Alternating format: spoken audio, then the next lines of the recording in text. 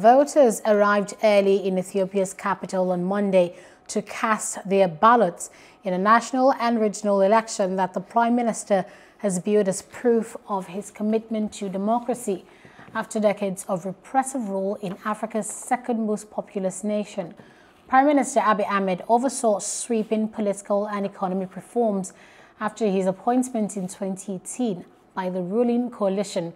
But some rights activists say those gains are being reversed and complain of abuses in a war in Ethiopia's Tigray region, charges the government denies. Abiy says last week the vote would be the first attempt at free and fair elections in Ethiopia.